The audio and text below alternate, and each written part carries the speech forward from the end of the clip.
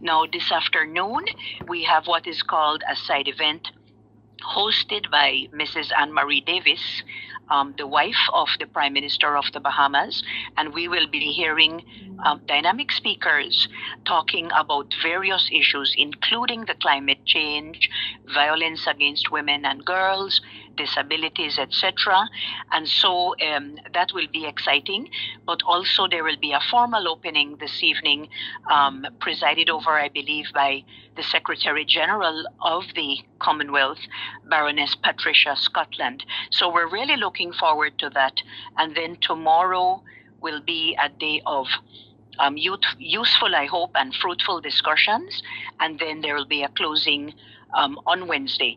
But I am really hoping that Belize, we can give our input, but also gain from the experience of other Commonwealth countries so that, when I return, we can be reinvigorated in some of our agendas.